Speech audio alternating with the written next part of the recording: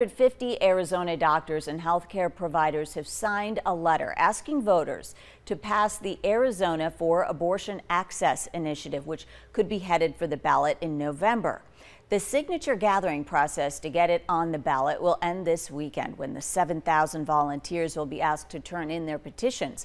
Bud Foster has more on what that letter says. That's right, Brooke. They're very near the end of the signature gathering process. Now, they need 389,000 valid signatures in order to get it on the ballot by April 2nd. They already had more than 500,000, and they're hoping to have 800,000 signatures by the time they turn it over to the Secretary of State on July 3rd. The Arizona Abortion Access Act puts healthcare decisions where they belong, with patients, their families, and their healthcare providers. And for the Arizona healthcare providers who agree and sign the letter, it goes on and on for 15 pages and covers nearly every corner of the state. Doctors who not only provide abortion care, but those who have been affected by it. My wife and I suffered a miscarriage with our second pregnancy.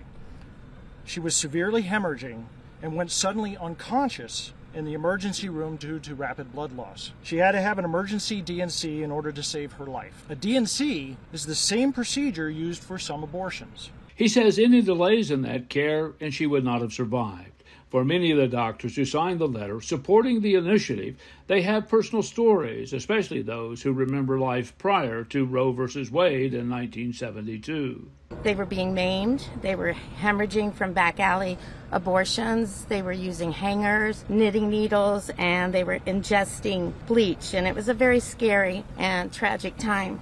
Presently, Arizona's abortion laws are unclear. An 1864 territorial law, which bans nearly all abortions, may go into effect in late September, which is why supporters of the initiative say its passage is crucial to protect a woman's right to make her own decisions.